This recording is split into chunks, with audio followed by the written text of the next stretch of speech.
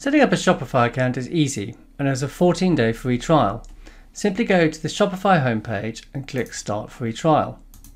From there you can enter your details.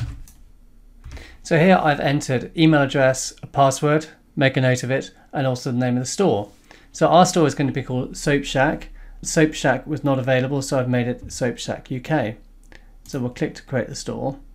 If you then check your email, you will have received an email from Shopify. Here it will give you account details. Here it has the URL that is currently your default URL. It's your My Shopify URL, and you'll note that it has the name in the URL there.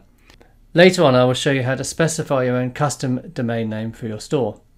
Here also is the admin login. This is the address you need to go in to access your site.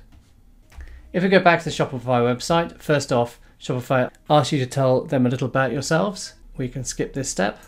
You need to add an address so you can get paid. Here I've entered my personal details. The next stage is where you will start to add the details of your store, for example, products, set the theme, add a domain and set up the payments. You can also verify the email address to keep your account secure.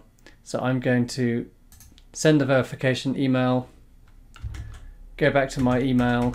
If you then check within your email, you will see an email from Shopify allowing you to confirm your email address.